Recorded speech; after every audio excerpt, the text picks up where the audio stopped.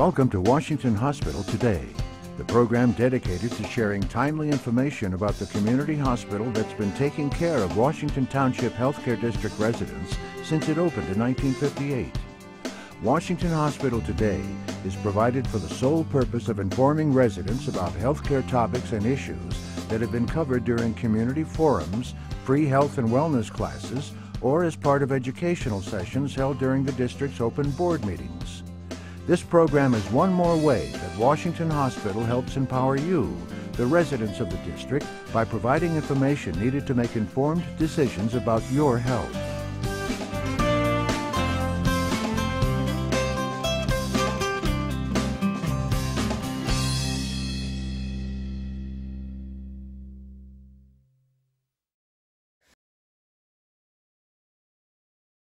Today's presenters are Dr. Russell Nord and Michael Ormonde.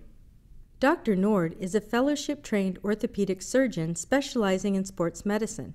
He treats a variety of conditions in both the athlete and the non-athlete. Dr. Nord completed his sports medicine fellowship at Stanford University, where he took care of Stanford athletes and served as the team physician for the Stanford football team.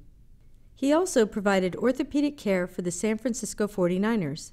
Prior to joining Stanford, Dr. Nord completed his orthopedic surgery residency at NYU Hospital for Joint Disease in New York City, where he was selected executive chief resident during his final year. Dr. Nord received his doctorate of medicine at Cornell University and completed his undergraduate work at Duke University. Dr. Nord currently serves as the medical director for Washington Sports Medicine. Michael graduated with his Bachelor's of Science degree in kinesiology at San Diego State University. In May of 2015, Michael earned his doctorate of physical therapy at California State University, Fresno. He continues to develop his manual therapy skills at the clinic and through continuing education courses, including certification in rock tape functional movement techniques.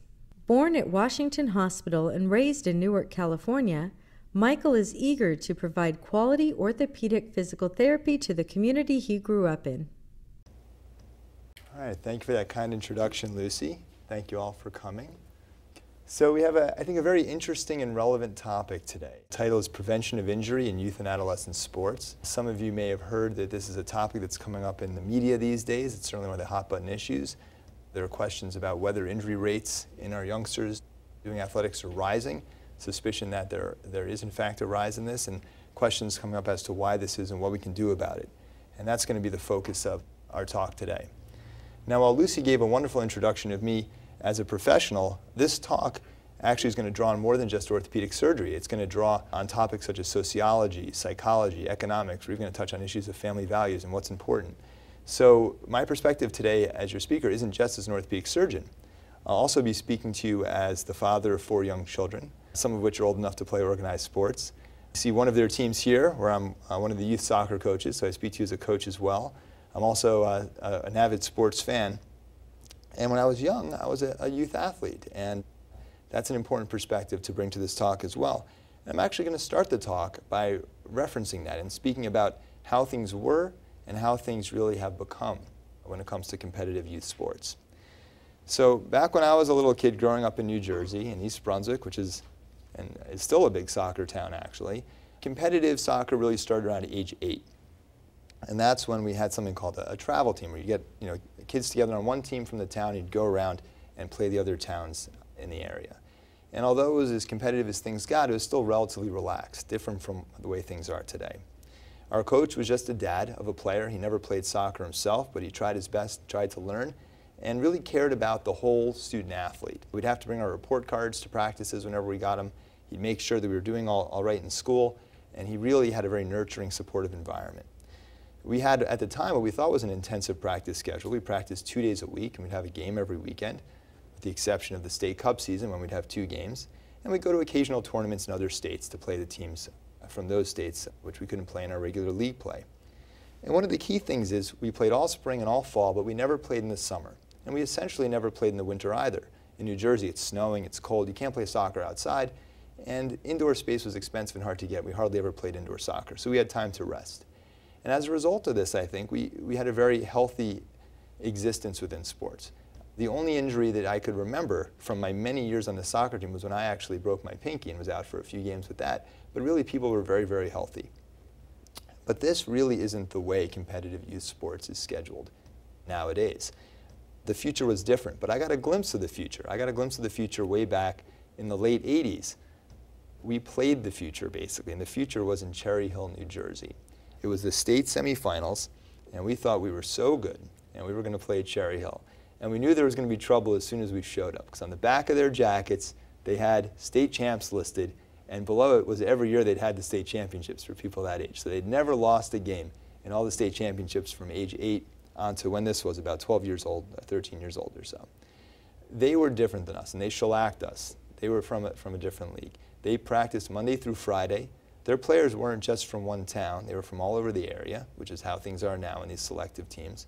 And the kind of soccer they were playing was the kind of soccer that you had to be taught by a coach with some sort of legitimate soccer experience, almost a professional type coach. And that's what we see now as well. Coaches are often hired rather than volunteered. And there's no question this model clearly worked. Cherry Hill was not only the best team in New Jersey, they were one of the best teams in the whole country. And that's how this model, I think, has evolved.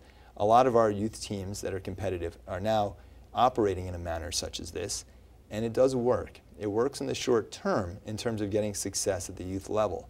The questions we're going to be asking today is whether this really works in the long term and whether this is what we should be doing. Whether this sort of early sports specialization, we call it, putting all your sporting eggs in one basket, playing one sport, every day of the week at the expense of other sports, whether that's necessary and whether it's healthy and whether it's the way to really encourage success in sports in the later years or not. Those are the issues we'll be touching on. So we're talking about this today because we think there is an increase in youth sports injuries, and we need to understand that to understand how we might be able to reduce that risk. When we talk about injuries, all injuries aren't the same. There's basically two main categories of injuries, acute injuries and overuse injuries. We're going to define those and explain what leads to each and what can be done about them. Children and adolescents, they're different than adults. They're not just small adults. The anatomy is different. They have open growth plates. Their mechanics are different. We're going to touch on all that. And those facts have implications in terms of explaining why youngsters may be even more predisposed to certain overuse injuries than their adult counterparts. And like I said, we're not just going to stay in orthopedics and sports medicine today. We're going to talk about some sociology, some questions about our society, and why are we having this current problem? What are the pressures in our society that leads to this? And in the end, of course, we're going to try to figure out how we can keep our athletes as safe as possible. As I already said, this is a topic some of you may have heard about in the news, in the media, etc. You see newspaper articles referencing the youth sports injury epidemic. You see that here. Just this week on NPR with Terry Gross, actually last week it was, they had a piece on overuse injuries specifically relating to the pitcher's elbow. So this is something that's unavoidable in the media. And actually the discussion we're having now reminds me a little bit about what was going on with concussions 5, 6, 7 years ago. It's kind of the beginning of that appreciation of an underlying problem. And I'm interested to see whether this gains traction and is something that we hear even more and more about as we're hearing more and more about the unavoidable issue with concussions these days in sports. So injuries, unfortunately, are a part of athletics. We just have to try to minimize it. And if kids are getting hurt in sports, the question is, should kids play sports at all? I certainly think the answer is yes. Sports are a wonderful activity. Children participating in sports leads to improvements in confidence.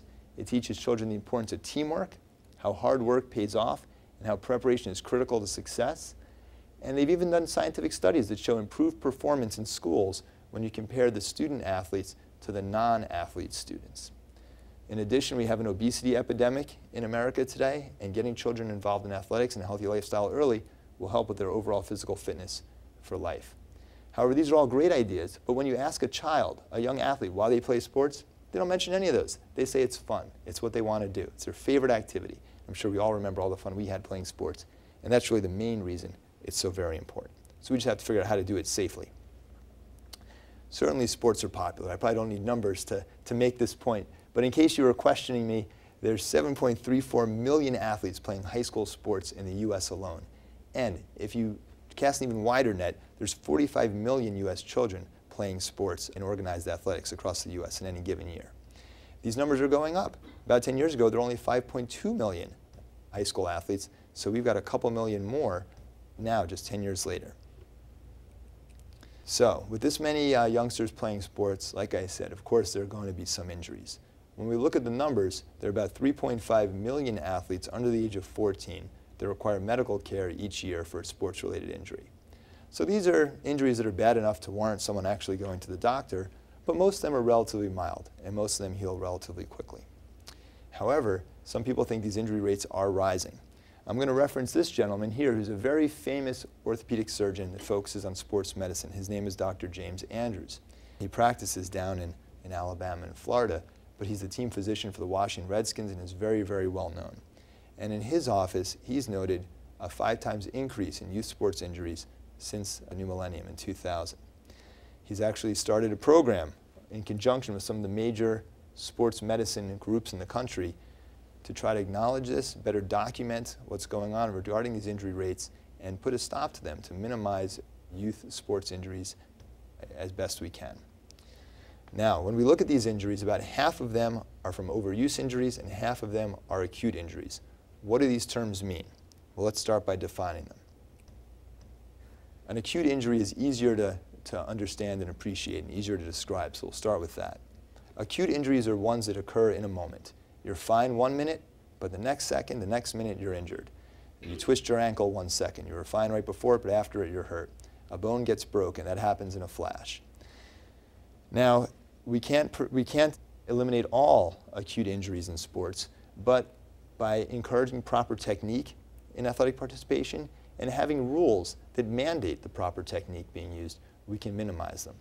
The best example of this occurring we see here. This is the wrong way to tackle in football. This is called a spear tackle. And this is going to be a sad story for this young man. And what this person is doing, and this is the way a lot of people used to tackle in football, was they would lead with their head. And it led to incredible amounts of force being brought down through the cervical spine. And what that led to were high rates of quadriplegia, paralysis, in high school and collegiate football. This was recognized, and the first step, of course, was taking the data, seeing what the numbers were, and noticing that there was a problem. Once we saw this, we said, let's take some action. Let's make this illegal. Let's stop teaching it. Let's start teaching that you tackle with your shoulder pads first, not your head first. And when we did that, we noticed that these numbers began to go down. They didn't go down to 0, but the rates of quadriplegia are now about 1/3 of that, what they were before the rules were initiated here in the late 70s. And this young man on this specific play actually did sustain fractures in his cervical spine, and unfortunately is represented here on this graph. So, beyond rules modifications, there are other ways we can prevent acute injuries in sports. First thing is we need the appropriate equipment, such as a football helmet, and it has to be in good condition. It has to be fit and used properly. A football helmet that's not fit properly isn't going to do a good job. That applies to all sorts of protective equipment in sports. One of the issues that often comes up is bracing. Does bracing help? Does it not help? Is it worth it? Well, it's a question that has varied answers. For most types of bracing, there actually isn't any scientific evidence that really supports it or discredits it in terms of injury prevention. However, the 2 examples of where there are good pieces of evidence in terms of injury prevention for bracing have to do with high school basketball ankle sprains with this sort of brace. And that was a study done in the Midwest, and they did notice a decrease in high school basketball athletic sprains with this sorts of brace. However, that said, a lot of players don't like to play in the confinement of a brace. The trend these days is to go freer with the ankle. I'm seeing a lot of my basketball players wearing low-top sneakers now, whereas just a few years ago they were in high tops. So there's a trade-off in everything, and oftentimes there's a downside to bracing in terms of athletic performance. The other main piece of evidence that supports bracing in certain scenarios has to do with football, the linemen in football. Now, this doesn't apply to youth sports so much because the braces are expensive and usually only available in the collegiate and pro levels. But these linemen will wear braces on their knees to prevent injuries to one of the ligaments in the knee called the MCL. So the football players are lined up tight together. Someone will fall. There's no room to wiggle out of the way. They'll fall on the outside of a football player's knee, and the inside will get injured as it gaps open. That's an MCL injury happening. And when you put these braces on, that'll protect the knee and reduce that risk of acute injury. But once again, very expensive and not commonly used at the youth level. Beyond equipment, this is probably the most important thing here. There's a large concentration of injuries that you see at the beginning of any season, and that's common sense. You have athletes that aren't in their prime condition. They've maybe been lounging around. Maybe they're new to the sport altogether. Maybe they're trying it for the first time, and they're going from 0 to 100 miles an hour very quickly, ramping up, and they get injured. So the key here is to have proper training and warm-up in the preseason and have proper conditioning, and often even to have some conditioning before the preseason so that the athlete's ready for practice on that first day. It doesn't have to be an intense exercise. It shouldn't be a contact exercise. It shouldn't be the kind of thing that's going to wear the player out, but you can get the body ready so it's primed for a good season. Now, just like we had the issues with football, and we noticed the problems with cervical spine injuries there, in soccer we've noticed that there's an epidemic, if you will, of ACL injuries. It's particularly common in females, unfortunately. ACL is a ligament in the knee, and it can tear. And what we're trying to do is find ways to minimize this. Now, I'm not going to focus too much on this because our next lecturer, Michael Ormonde, is going to be focusing on this, and I want to let him speak at length on it. But these sorts of programs do exist, but they're difficult. They are time-intensive workout regimens. They usually take about 20, 30 minutes or so at the beginning of a practice. You need someone very well educated to teach these programs to the team. You have to keep doing them, and you need appropriate oversight during them. And still scientifically, it's unclear exactly to what degree they reduce ACL injuries, although it does appear that they do reduce overall knee injury rates and probably do also reduce ACL injury rates. Now, I couldn't help but put my our hometown hero up here. This is Heather O'Reilly. I said I came from a soccer town. Heather's my friend's little sister. She's also, one of our U.S. national women's soccer players. She's done very well on our U.S. soccer team. And whenever I'm doing a lecture and I talk about soccer, I can't help but put a picture of Heather in there. Because I remember her as a little kid in the child's car seat in the back of our car going to soccer practice. And she certainly did well. So this is just to illustrate how complicated some of these ACL prevention programs are. You could see, we can't just print this paper out, hand it to some coach and say, here, please do this. This is very detailed. There's a technique to each of these exercises. I don't expect that you'd be able to read these words. I just wanted you all to see how complicated it was. So what's next? What's on the horizon in terms of this effort to search out and help with acute sports injuries issues in sports? Well, possibly it's cheerleading. Believe it or not, cheerleading can be a very dangerous sport, especially at the collegiate level, but probably also at the high school level where we're doing the stunting and the throws. Now, in terms of tracking injuries, sometimes it's difficult to track who exactly is hurt. But one of the things that's easy to track if you're trying to get data is what money is spent. And the NCAA has a pool of money that's available to treat the athletes in the various sports. And when they follow the money spent, it's an indicator of where the injuries are occurring. And $25 of the dollars for all the sports in NCAA sports is spent on cheerleading injuries. That seems pretty high, but you might say, oh, I bet football is even higher. I bet cheerleading is not too bad. Well, you'd be right. Football is higher. It's 37% of the dollars spent on all NCAA athlete injuries. But football has 10 times the participation rate of cheerleading. So if you compare per athlete, cheerleading has 6.7 times the rate of expenditures on sports injuries compared to football, and therefore we would assume 6.7 times the injury rate. Now you can imagine how this might be the case. These people are going high in the air. They're relying on their teammates to catch them. It's an imperfect scenario, and maybe there's something that can be done in the future to make this safer for our cheerleading athletes. So now we're going to talk about overuse injuries, and this is really the meat of the talk, because this is where a lot of the epidemic is coming in. This is where the issue with single sport specialization has an influence. We're doing the same sport over and over again. Now an overuse injury, like I said, it's a little hazy. It doesn't occur at a specific moment. It's kind of nagging, and it just builds up over time. When I see someone in my office and they're going to have an overuse injury, when I ask them, what's the problem? They'll start by moving their hands. They won't know how to describe it. They'll say it kind of is achy somewhere. I'll ask them where. They won't really be able to point with one finger. It'll be a vague general area. I'll say, okay, well, when did it start? They won't really have a clear answer on that. They won't say it was in the third quarter of this game. They're going to say, I don't know. About 3 months ago, I started having a little pain, but it kind of got better, and I thought it was gone. And then it came back, and it got a little worse, but then I went on vacation for a week, and I stopped playing, and it got better, so I thought it was gone. But then vacation ended, and then it came back again. And I didn't even want to report it to my coach, because it wasn't that bad, and I didn't want to report it to my parents. But my grandma noticed I was limping, and she told me to come to the doctor. These are the stories you seem to get. And some examples of what these overuse injuries are things like shin splints, tennis elbow, but also serious things like stress fractures, tendinitis, and some of the stretching and tearing of the elbow ligaments in pitchers that you hear about, where players are needing this sort of Tommy John surgery, oftentimes at younger levels, younger ages than in the past. And the issue here is that the body needs rest to recover, and we can't do the same action over and over and over again. We're not designed that way. We have a healing capacity, but we need the opportunity to heal. And that's going to be the next issue we're talking about here. So this concept of overuse, we can use a paper clip as an example. If I handed out paper clips here, and I said to everyone, I'm going to give you 5 seconds to break this paper clip, we probably wouldn't have much success. But if I said you have a minute, break the paper clip however you'd like, we'd all have no problem. You just bend the paper clip back and forth, and eventually it would just fall apart. One of those, it would just fatigue. It would fall apart. And that's what's happening to our bodies in these overuse injuries. But our bodies have an advantage the paper clip doesn't. Our bodies have the capacity to heal themselves. It's magical, but we have to allow it to do its job.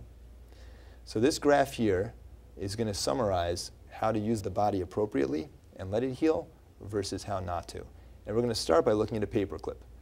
Going up here is basically stress. Stress on the body, or in this case, the paper clip. And here is time. So as we go forward in time, we're going over here. If the stress goes over this yellow line here, that's when we have an injury. That's when the paper clip breaks. That's when the bone breaks, stress fracture. That's when we have a lot of pain, whatever it is. The paper clip, you start bending and it starts to be stressed. You give it a rest, it doesn't recover because it's a paper clip. You bend it some more, it's getting close. Give it a rest. It doesn't improve. You bend it some more, eventually it breaks. If we have a healthy relationship with sports and enough time off in any given week and enough time off in any given year, you can look at this as a graph of a week's activity, week by week, or season by season. You ramp up, you're playing hard, but then you have some downtime, either on the weekend, a couple days during the week you're off, or the off season for a whole season. Then you do it again next week or next season, and you rest. Same thing. And you're never getting any closer here. You're well within the safe range. The problem we run into with these overuse injuries is we get on this red line. We ramp it up. We have a little bit of rest, but it's not enough. But we ramp it up just as much again. And we rest, but once again, not enough. And you see what's happening. Eventually, we're creeping up here, and we start to have a little ache, and it goes away, and it doesn't, and we keep going, and eventually, the body fails. And that's what we want to avoid. Now, when I say we need rest, it doesn't mean you sit on the couch and watch TV and not exercise. It means we do something different. The body needs rest from its specific activity that's been doing over and over and over again in your sport, and you can do something else instead. Pro athletes know this. They're worth millions of dollars, and they can't break down, and that's why they have off seasons. And in the off season, they do different things. Some football players like Steve McClendon, they'll do ballet in the off season. It sounds funny, but it's great for footwork, great for flexibility, and he's not going to stress his body the same way doing ballet that he is playing football. So it's a healthy way for him to actually improve his performance on the off season, but also let his body rest. Yoenis Cespedes on the Mets, turns out he's a great golfer. He's just great at everything. He's a great athlete. So when he's not playing baseball, giving his body a rest, he'll play some golf, keep his hand-eye coordination up, but he's going to stress his body in a different way than he will in baseball. It's a relative rest. So we can still work on things and even improve our physical capacity without stressing our body. So, are children more predisposed to overuse injury? The answer obviously is yes. That's why we're having this talk. And why is this? Well, children are not just small adults. They're different. They're different in a couple different ways. One of them is that, of course, children have less strength and different mechanics. And if you ask them to do a certain task, they're going to do it differently than an adult would. That's just the biomechanical facts of it. The bodies are different, they're different size, and they're going to figure out the best way for their body to do it, which is different than the best way for an adult's body to do it. And sometimes what that leads to is a situation where they're overusing part of their body because they don't have the strength in the core, they don't have the strength in the legs. They're going to force their upper body to maybe work too hard, whereas an adult wouldn't have to do that. And we see that sometimes in pitching a baseball. We also see it in actually ice skating. They ice skate differently. The other issue, which is the main thing, is that children have growth plates. That's how you guys grow. We have kids here. The reason you guys grow is your skeleton grows and the rest of your body catches up. All your muscles and tendons, they all stretch to meet your skeleton. Your skin stretches along with it. The way your skeleton grows is because you have parts of your bone that aren't calcified yet. See these black lines all here? Those aren't abnormal. Those are normal. Those are fine. Those are growth plates. They're parts of the bone that haven't turned to calcium yet. And they're cartilaginous. They're made of cartilage and they're growing. But what that also means is they're not as strong as the calcified bone. It's weaker. And if we put too much stress in this system, it's the area where it's going to fail. It's going to break. So here's an analogy, all right? I'm sure we'd all love to be on this hammock right now, right? It's a nice, strong hammock on a beautiful beach. And you can sit on it all day long. It's not going to have a problem. You can pile 4 of your friends in it. It's not going anywhere. It's got a nice, strong rope connected appropriately here. These trees aren't going anywhere. Nice, strong system. This represents the adult skeleton, which of course can fail if you put enough weight on it, but it's pretty strong. This is the child skeleton with the growth plate. Imagine some crazy guy inserted a rubber band, really strong one, strong rubber band, between the wood and the twine holding the hammock to the tree. Eventually, it might fail. Initially, it would hold you, but with more and more weight is put on it for a long enough duration, it's going to stretch, and eventually it's going to break. And that's what's happened to our child skeleton. It has a rubber band called the growth plate, made of cartilage, essentially put into an otherwise strong system, and that can break.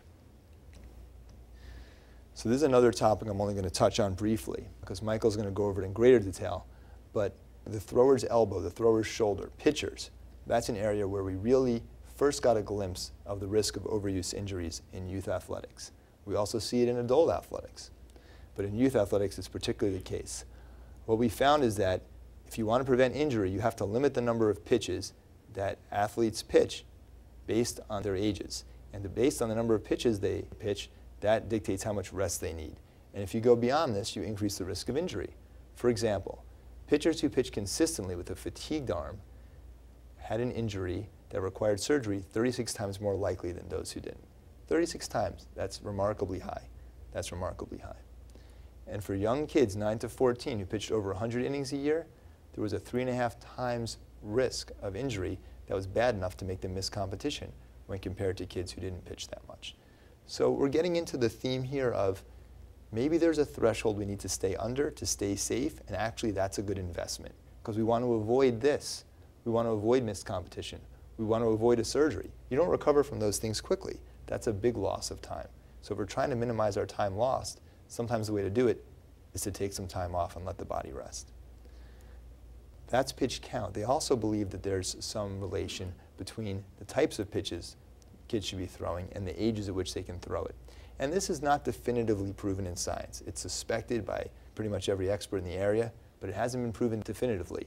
But the belief is that these breaking pitches, like curveballs, knuckleballs, and sliders and screwballs, you should be old enough to shave before you start throwing those. Usually that's at about 14 years old, but anyone who's had kids here knows that one 14-year-old doesn't necessarily look like another 14-year-old. People mature at different rates. So just saying that someone hit their birthday, that's not the best way to really assess this. What's more important is where are their growth plates at this point? How mature is their body? And we can use, in a male, of course, shaving as an indicator for that.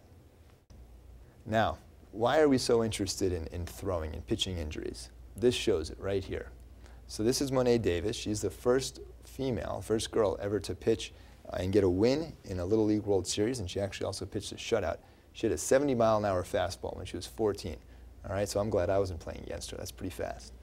And you can see here, this is how she gets all that speed. The arm is way back. The baseball is almost flat to the ground. The arm is forearm's way back. They're almost parallel to the ground. And you can imagine the forces across this elbow. It's just springing open the inner side of the elbow, and then it's going to spring back, and that's going to throw the ball forward. And that works great until it doesn't. And that's why we have to be careful. Enter Little League elbow. Little League elbow is what can happen when it doesn't go well. And that's what we want to avoid, one of the things we want to avoid, and that's why we have these pitch counts and these restrictions on our young pitchers. So let's start down here. You guys remember the picture of the hammock with the crazy rubber band put in it? Well, here's our rubber band. Here's a nice strong tree, the string, the hammock, but somehow there's a rubber band here, and that's what's going to fail.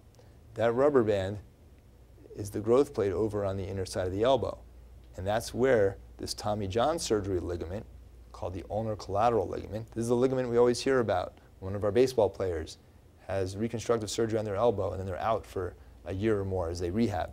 That's when this ligament breaks. In a child, oftentimes the failure doesn't occur here, but it occurs over there. When we start to see widening, the growth plate gets too wide, it's essentially a fracture happening there. And if this goes on far enough, we can actually see it pull completely off, and then that requires surgical treatment. And that's obviously one of the things we want to avoid. Even at this level, the patient's going to need a lot of rest to let that heal up and secure itself so it doesn't keep hurting and so it's not at risk of coming off. And as children do get older and these growth plates start to heal down, then we start to see actually issues with the ligament itself more in kids. It's a chronic repetitive traction injury because it's being pulled on. And this, although we're showing it to you in the elbow, it occurs in various forms throughout the body. It can occur in the knee, in the kneecap, in the heel, and in the foot, in similar setups here where you have a growth plate right near where there's an attachment of some soft tissues. So that's Little League elbow. Of course, there should be Little League shoulder. It wouldn't be a complete set without it. So Little League shoulder is going to be an issue at the growth plate at the top of the humerus or the arm bone. And it's the same thing. We're going to have a repetitive stress injury there. And it's common from age 11 through the early teens. But once you get to about 17 or 18, you should be through with it because the growth plate closes and it's solid calcified bone then. Now, if you think back to Monet Davis's delivery or this young man's delivery, you can imagine that there's almost a twisting going on in the bone here. It's a torsion, all right? The arm is back and it's stuck here, but this wants to go farther and it's being twisted. And that stress is going to concentrate at the weak point in that bone, which is that growth plate on top, all right? Now, once this actually occurs and they have the Little League shoulder and the growth plate starts to widen, it's not a quick fix. We wish there was. We want to get players back quickly, but usually it's about 3 months of rest. That's a whole season. That's the playoff that the player was working toward. It's time they don't want to miss. And if we had perhaps, in a certain case, been a little bit more judicious in terms of how much throwing we allowed, how much rest we mandated, then we wouldn't have had that tragedy where the player is injured and then has to miss the important part of the season they were really looking forward to. And just to show you that this is a real thing, this is a patient's normal shoulder. I don't know if you can make out the little black line here, but that's a normal growth plate. And then there's the shoulder they throw with, which was aching. And you can see how wide this is here. It's really gapped open. The bone's really coming apart. So our theme here is, although everyone likes to be tough, and there's certainly nothing wrong with working your hardest and running even though you're out of breath and trying to get really good exercise and workout in, if a youngster or any athlete for that matter is actually having pain, we don't want to work through it. No pain, no gain doesn't work here. There's no place for it in youth sports, and really in my mind, sports at all. If the body itself is hurting, I'm not talking about feeling winded, I'm talking about really hurting, that's telling you, it's pleading with you for a rest. Give it the rest it needs before it gets to be too much, because if you just brush it under the rug and pretend it's not happening, it doesn't go away. It's just going to get worse, and eventually more time off is going to be needed than if it was addressed early on. I told you I love this graph, and this is what we want to avoid. If we're getting signals, just listen to them early, shut things down for a shorter amount of time, let the body recuperate.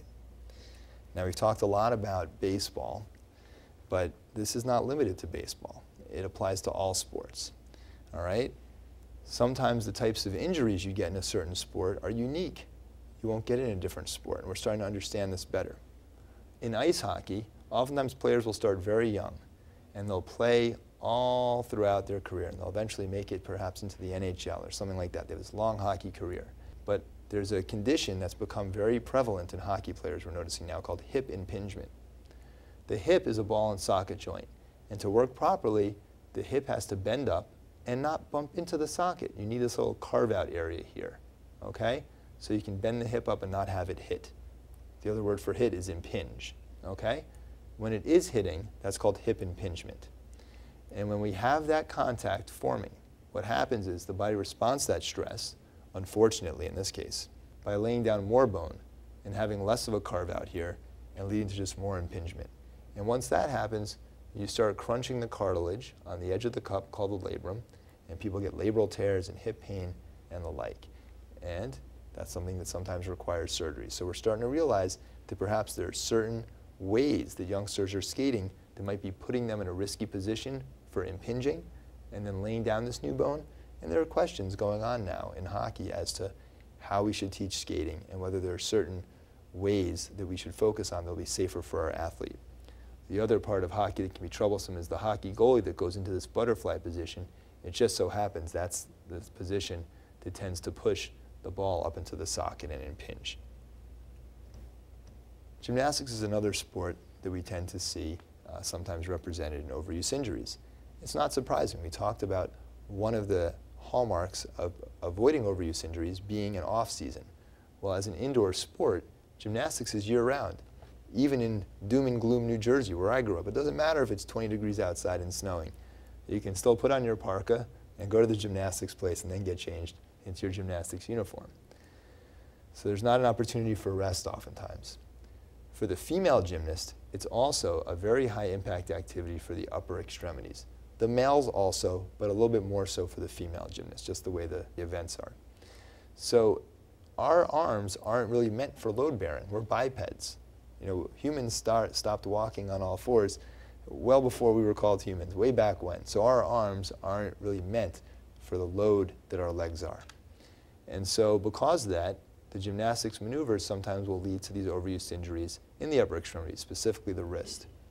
Also, a lot of gymnastic maneuvers require hyperextension of the back, walkovers, certain flips and routines. When you hyperextend the back over and over again, you can actually get a certain type of stress fracture in the back, and that's something that we always look out for. Interestingly, football linemen are also predisposed to this because when you get to the football line, you put your football down, then you have to pick your head up, and you're arching your back over and over and over again. And these big guys will show up with the same injuries that the young gymnasts are. So it's interesting. The males with different apparatus that you're working on will have more overuse injuries in the shoulder and elbow. And there's always that question of whether gymnastics causes decreased height or delayed puberty, and it hasn't been proven. We think maybe what's going on is there's a selection where shorter individuals have more success in gymnastics, maybe that's why we see it. Some studies suggest that maybe there is a bit of a delay, but then gymnasts catch up in their height. But the jury's still out on this. We don't know definitively yes or no what's going on. So here's where the rubber meets the road. What do we do about this? Basically, one of the keys here in terms of preventing overuse injuries is proper nutrition. We talked about the body healing itself. You can't do that if you don't give it any fuel to do so. It needs proper nutrition. And when we don't have proper nutrition and we go to the other end of the spectrum and actually end up getting terribly malnourished through an eating disorder, then we invite a whole host of other problems on. It's important that I touch on this. There are certain sports that are associated with higher rates of eating disorders. Now, most of these are in female sports, but it's not limited only to females. Sports that have these higher rates are running, where a thin body frame is advantageous. Also sports where there can be body image issues, such as gymnastics or swimming, where more of the body is exposed and on view. The problem not only is having the eating disorder itself, but that an eating disorder can lead to abnormal menstruation and disruptions in the hormonal cycle for the young female athlete. And when that happens, the hormonal disruption actually leads to changes in the bone density and weakening of the bones. And if we have someone who's an athlete pounding away at their body, not eating properly, having hormonal abnormalities, and therefore a low bone density, you can imagine that we've just created the perfect storm for a stress fracture. All right? And we see this not infrequently in some of our endurance athletes. And it's something we all have to be aware of. So make sure our athletes are getting good nutrition. Of course, if you're running, avoiding hard surfaces is wonderful. And running shoes don't last forever. They're only good for about 500 miles, so make sure your equipment is up to date. We already talked about good technique, and this is the next important point here. We really want to gradually increase activity. We alluded to this about the start of the season, how we don't want to ramp up too quickly when we're first going from off-season into the season. Same thing if you're trying to increase your workout. They talk about a pre-puberty 10% rule, where you shouldn't increase whatever parameter you're talking about, the weight, the training intensity, the mileage, the pace, by more than 10% a week. My personal opinion is that this doesn't just apply to people who are prepubescent. This applies to me. This applies to adults too. This is a great, great rule, and I tell all my patients that are coming off of a surgery or an injury to essentially abide by it. Ramp up slowly, give the body time to rest and accommodate, because it can accommodate as long as we give it a chance. It's not an instantaneous thing. We need to give it a little bit of time. And back to that concept before, go into your season a little bit toned up as well, all right? Get some conditioning in the off season. So that's the what. Now we're going to flip over from orthopedics and talk a little bit more about sociology, economics, and the like. So how did we get here? Why are our youth athletes practicing like the Cherry Hill soccer team now? Why is everything so intense? Why are we having all these injuries, perhaps as a consequence of that? Well, I don't have all the answers, but there's probably some element of societal pressure. I remember when I was a kid, it was really fun to identify yourself as an athlete. It's a pride thing, it's enjoyable. Everyone wants to think of themselves as elite when it comes to athletics, and that continues, and that can be the defining component of a young person at that age. You also, as they get older, start to think about the costs of college. Now, I almost passed out when I looked up these numbers because I have 4 kids, and I saw what it actually cost to go to Stanford for a year. So basically, a 4-year degree at Stanford, all costs included, tuition, room, board, books, is over $250,000. All right, that's an awfully large sum of money. All right, and if someone has a youngster who's a high-level athlete, and they think they can actually play in college, perhaps, that's an appealing route. You can perhaps get into an even better school than one would get into just based on academics if you have athletic potential there and are recruited, and you might go for free. And that's a heck of a cost savings. That's a huge cost savings. So it's not surprising that people will go down that road. And I'm not saying we shouldn't, but it's important that we recognize the numbers involved. If you look at all the high school athletes, less than 0.1% will get a college scholarship. That's less than 1 in 1,000. Okay? So it's a basket. It's just not one we want to put all of our eggs in. When we look at the NFL, a lot of our young football players want to play in the NFL. The numbers, not surprisingly, are even a little bit longer. The odds of a high school football player making it to the NFL on the roster in any way, we're not talking about being a star, we're talking about being a reserve player that's on the bench and maybe getting very limited time in games, is 6,000 to 1. All right? And because of the money involved in education, because of the way society is, there's a lot of pressure on coaches to produce athletes that can perform and play well in showcases and be at all the right places and get exposed to all the recruiters and the coaches and the scouts. There's also pressure on parents. I'm a parent. There's a pressure on parents to do the right thing for their kids. You don't want to miss an opportunity for them. You don't want to fail to get them on the right team with the right exposure and the right coach. And these are all legitimate concerns. And it's just a question of how to balance that with all the information we just talked about, how to walk that fine line to get the child the opportunities, but not push them too far to where their body starts to fail and they can't succeed in the end as a result of that. And it's not just pressure on the coaches and parents. In some cases, thankfully not most, the pressure can be from the parents and the coaches, and that's something we always have to be sensitive to. So when we take a step back and think about society, where we got here, I don't know how many of you were able to read this book, but it's excellent. This is a book called Outliers by Malcolm Gladwell. He's a Canadian economist. I actually just saw him give a lecture about a month or 2 ago. Very smart man. It's an excellent book. And basically this book tries to break down success and how we get success. And one of the theories that gets advanced by Malcolm Gladwell in this book is the 10,000-hour rule. That might sound familiar to some of you. And it's this concept that to really succeed at a highly technical activity, it requires 10,000 hours of appropriate, dedicated practice before you gain mastery. And he cites examples from music, such as the Beatles. The Beatles practiced incessantly. They worked actually a lot in Germany before they made it big in the UK. They were not just an accidental success. They were very, very, very well-trained musicians. Yo-Yo Ma, the cellist, he didn't just pick up a cello and get into our lecture here today. He worked very hard to do that. And in some sports, the 10,000 hours rule probably does apply, and you have to start at a young age. In gymnastics and figure skating, that appears to be the case. It may not be the case in all sports, but he may be onto something in some cases. When we look at super elite gymnasts, these are the all-around female gymnastics gold medalists, starting from Nadia on, and you can see the ages here. You can't really just casually pick up gymnastics when you're 14, 15 years old and try to make it to this level. People have already won gold medals and gone home by that age. Unfortunately, that's the reality of the sport, that we have to start early. In a sport like this, it's highly technical, so we can be good by the very early age that someone reaches their female gymnastic prime. Okay? So that kind of runs counter to what some of the other things we're saying, but I have to acknowledge what the situation is there. Now, does this apply to all sports? Here I'm going to say the answer is no. It doesn't apply to most sports. When we talk about early sports specialization, getting rid of all your other sports and just focusing on one, and doing that before the age of 12 years. When we look at elite Russian swimmers, the swimmers that specialized before age 11 spent less time on the national team and retired earlier. Why is this? Well, there are two ideas that come to my mind. One is probably psychological burnout. It's not easy. It's not easy to play the same sport over and over again. People burn out, and if the earlier you start focusing on it, the earlier one might burn out. The other is physical burnout. That's the overuse injury we're talking about. Chronic shoulder pain in swimmers, instability, things of that nature. All right? In tennis, we saw a similar pattern. The elite athletes were more likely to specialize after 13 years than before 11 years.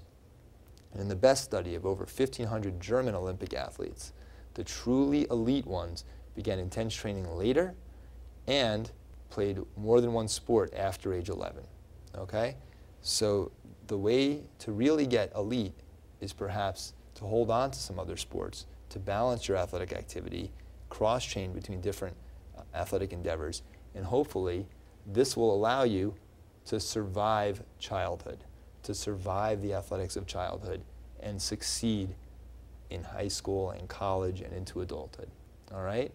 Now ultimately you have to specialize. By age 21 the elite athletes accumulated more hours, but it wasn't the case at their very young ages. And of course the question is, what's the shade of gray? How much is enough? How much is too much?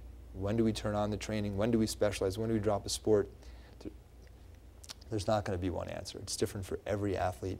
It's different for every sport. It's different in every case.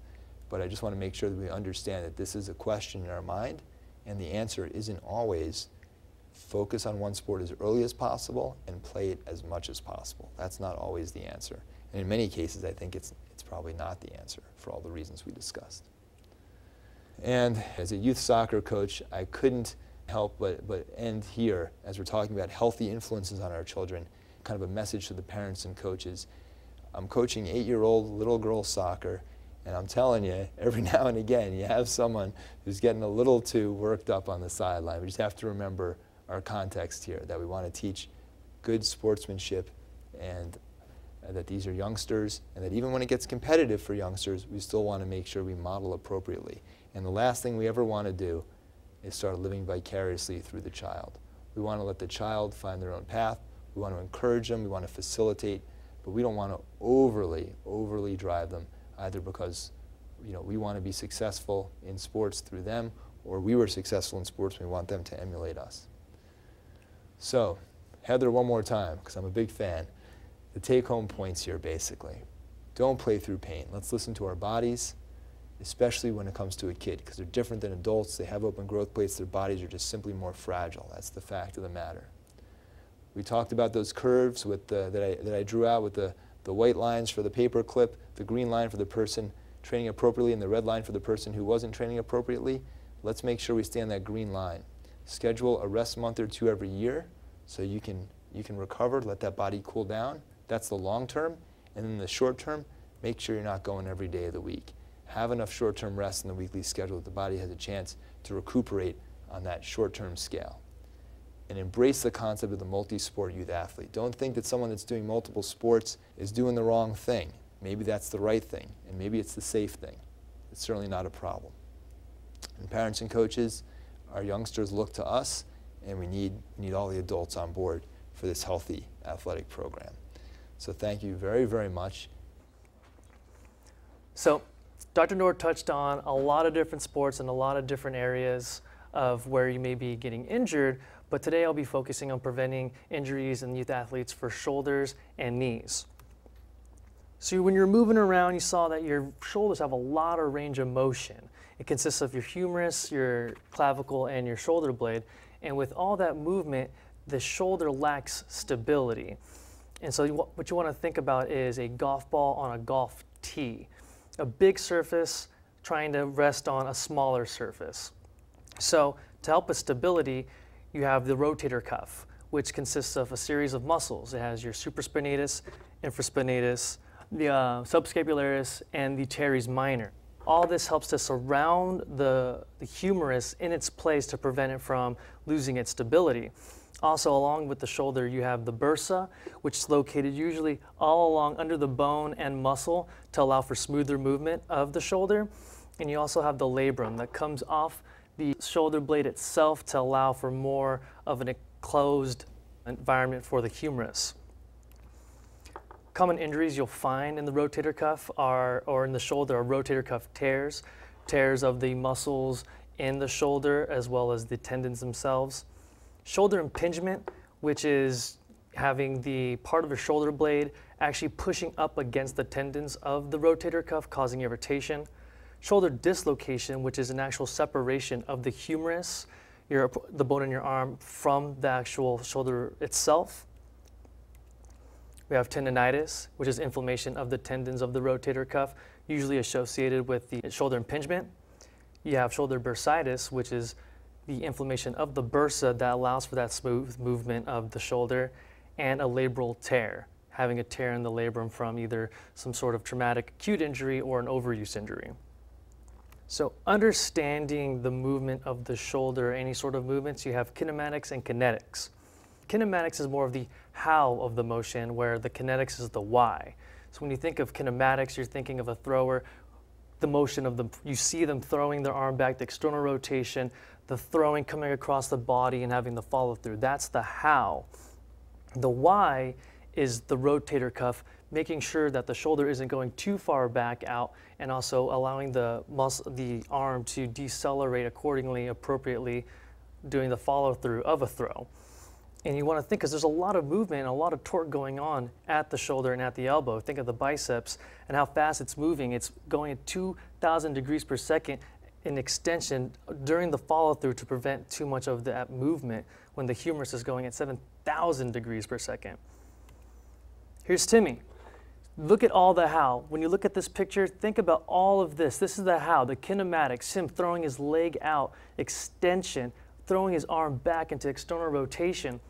Now think of the why, the kinetics part behind it, how much flexibility he's going to need in his hip to get that range, all the rotator cuff, all the muscles working to make sure that this isn't going too far back, and when he follows through, making sure it doesn't go too far forward. So risk factors for injuries of the shoulder are year-round participation in one sport, like Dr. Nord was saying. You kind of want to mix it up a little bit.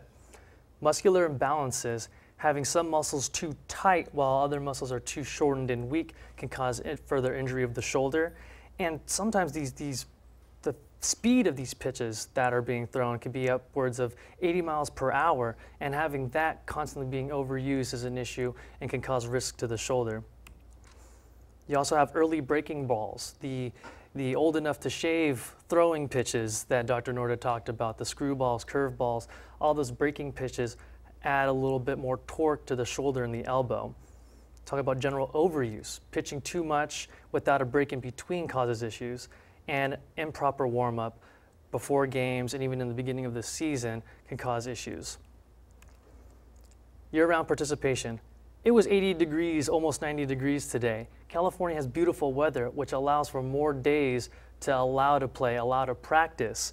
And so with that, you can be able to, with travel ball, when you have a team that's traveling year-round, you could play more. And with this, athletes don't want to fall behind others.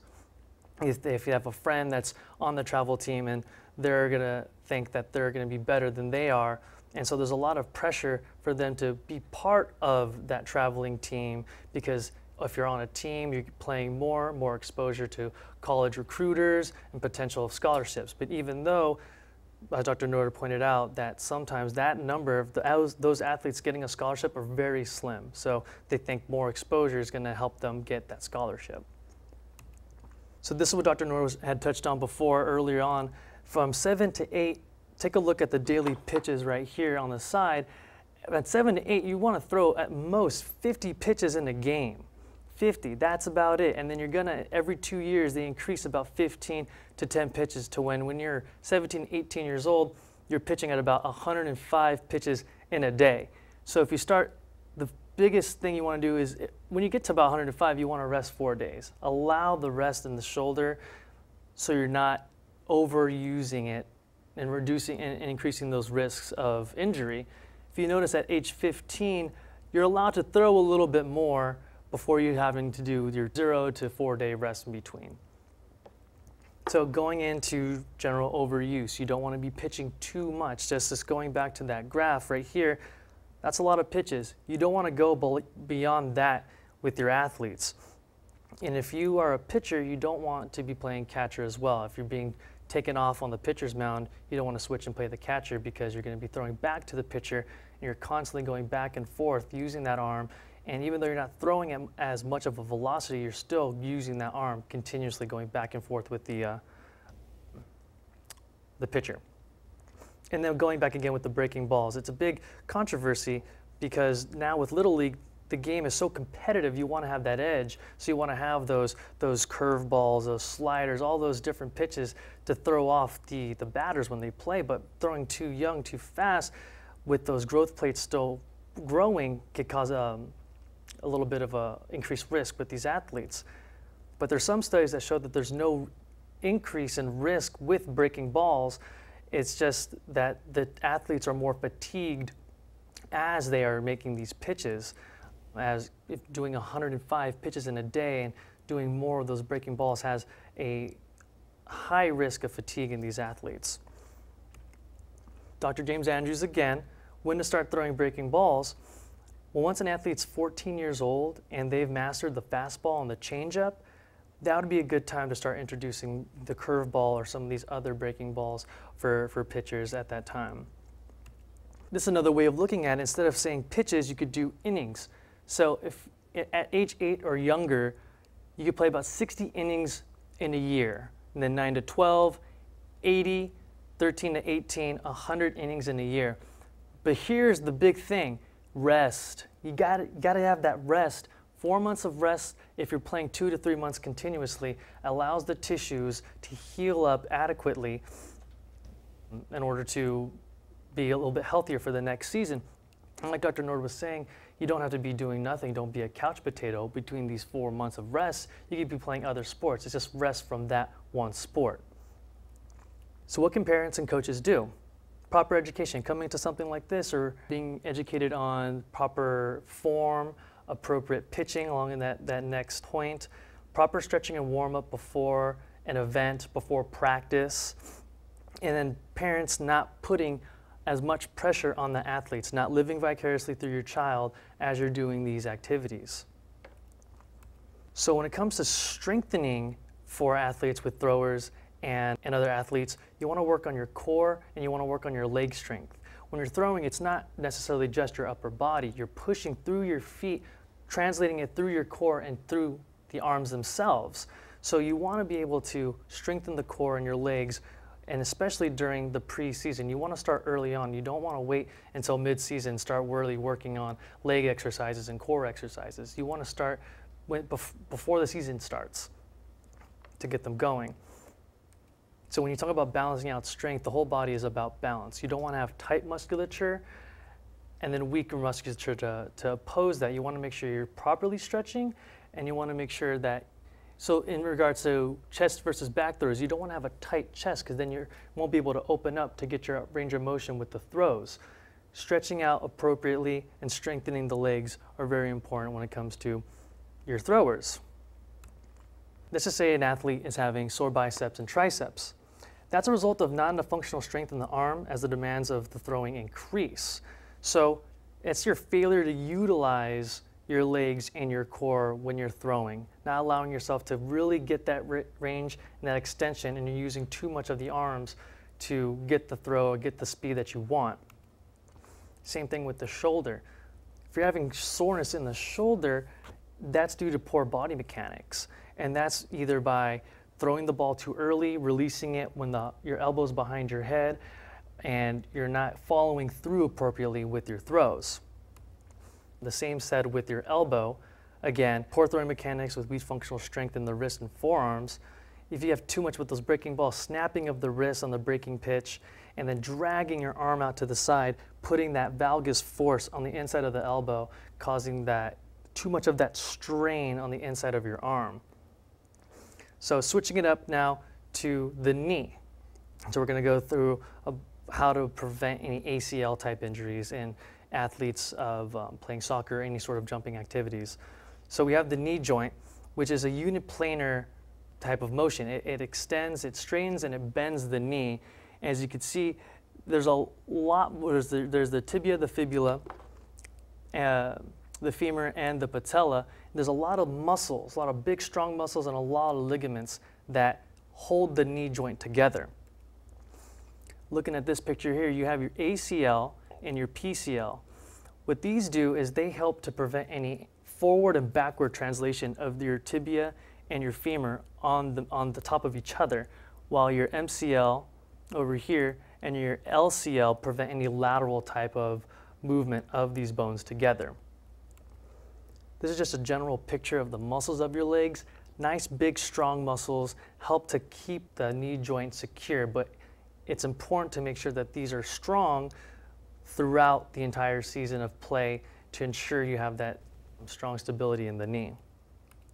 Common injuries for the knee, if you're having anterior pain in the front of the knee, it could be due to an ACL sprain or tear. You have patellar tendonitis, it's a jumper's knee. Usually when athletes land, if they land improperly with their knees buckled in, this can cause a little bit of pain in the front of the knees. Posterior knee pain could be a hamstring strain or tear. Medial knee pain, MCL sprain, tear, and then lateral knee pain could be an LCL sprain or tear. Risk factors for knees, much like risk factors for the shoulder. Overuse and fatigue. If your athletes are getting too tired because they're playing for too long, then they're going to have a little bit more of instability in the knee, and so they're going to try to rely on their ligaments rather than the muscles for that stability. If there's an external force to the knee, if an athlete falls, slips, comes in contact with your knee, that could cause an excessive stress on those ligaments themselves. Poor body mechanics when you're landing, and again, those muscular imbalances. If some musculatures are tight, if your hamstrings are tight and your quadriceps are weak, that increases the risk of an ACL injury. Here's a picture illustrating an ACL injury. What this person's doing is their knees collapsing in and their body is turning out, and that's putting a lot of torque on the ACL, therefore increasing the risk of that tear because it's being sheared as it's turning. To prevent any injury in the ACL, you want to start early on, as we said before, pre-season conditioning, getting your athletes stronger early on, making sure that they're able to withstand the demands of the season. And when it comes to jumping and landing, you want to make sure that they're not landing hard, that they're landing soft, and you want to make sure that when they land, that their knees aren't buckling in and that their legs are straight when they're doing these exercises. Don't go too far too fast. You want to make sure that you slowly progress them, get them warmed up early on in the season. Then when things start to really ramp up, that's when things start to become, more of a full go type of activity. Core strength, again, I don't think I've said it enough. You want to be able to make sure that your core is strong enough to withstand any of those external forces. And let's just say soccer players, they're going up for a header, they're going to get bumped from another athlete. If their core is weak, they're not going to be able to keep themselves together as well when they land, or with basketball players going the same thing, going for a jump ball or a rebound. So you want to make sure that also when you're improving the balance and strengthening of the core, you can make sure that the jumping, twisting, and these getting hit, that's just something that you can work on while you're practicing. Strengthen those legs. There's strength training with just weights. There's also, you could incorporate single leg, double leg activities that will challenge your core along with challenge your legs to make sure that they get stronger as well. And when you're doing leg strength type activities, you can incorporate game simulation with soccer players, with running on the field, jumping, bounding, something along those lines, and even with basketball with jumping and going for rebounds as well. We'll be demoing dynamic warm-ups. With dynamic warm-ups, it's, you incorporate more of the game time activity into warming up and loosening up the muscles of the joints.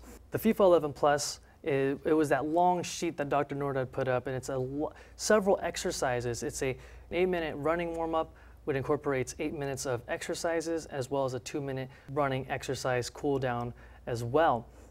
Again, they're designed and proven by research to prevent injuries, but this isn't the only thing out there, the only set of exercises used to help prevent ACL injuries. It was designed mostly for amateur and recreational players, 14 and up. You perform this before every training session, or at least 2 times a week, and the running portions can be performed before every game. It can replace other warm-up exercises, so you don't have to warm up before you warm up. It's one of those things that you do before the game. And usually within 10 to 12 weeks, depending on how often the athlete trains, they should notice improvement in strength and performance after completing the FIFA 11+. So we're going to just demonstrate a few of the exercises today, some of the warm-ups and the strengthening. So we're going to just do a little bit of a scenario. She's going to be my athlete, and we're just going to show a few warm-up exercises and do some strengthening as well. So Carmen, we're going to do some high knees. I'll have you start right here. And then just have your high knee to the table and back. Good. Usually you'd have them do it for a little bit longer, maybe about 20 feet, not so much confined, closed space. Now, Carmen, what I want you to do is I want you to do butt kickers. All right. Okay?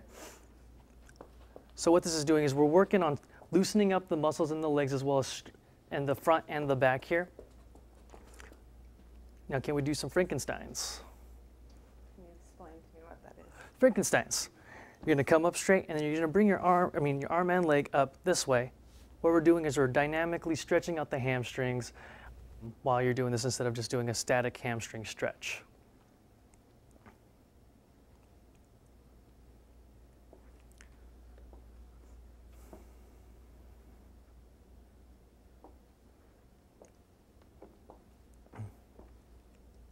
Good. Now, to get some more of the shoulder type stretches, I want you to do a posterior capsule stretch right here. So what we're doing here, getting a nice stretch over here to make sure that when we do a follow through with our throws, we're not getting too much of a pull or tension on this side. Good. Now what we'll do here, just grab my box of tools here. So we'll do our external rotation exercises. So let's do this here. Yep, and just do several times. So right here, we're stretching out everything, getting all those ligaments and tendons in the shoulder to warm up a little bit, making sure that your arm is at a 90-degree angle, getting it more simulated to a throwing activity or throwing form. Now let's bring it down inside. All the motion is going to be coming from the shoulder, so try to keep your elbow more to 90. There we go. Some more repetitions, about 20 to 30. Try to drop your shoulder down a little bit. There we go, good. That's okay. It's tight. Good. Next, what we'll do is we'll do a pec stretch. This one you may use a foam roller if you have these. They're very useful. Place it down on the ground. So what you want to do is you want to get your hips on the bottom, head, and just bring your arms out to the side. You're going to hold it there for a few minutes. She's not really going to hold it for a few minutes here, but just for example, and if you want, you could move your arms up, almost do kind of like a snow angel as you're doing this activity. Good. And this is to open up the chest a little bit. So when you're throwing, you can bring your arm back without feeling like you're getting too much of a strain in the front.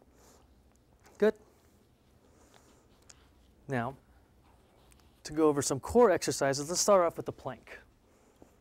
So no.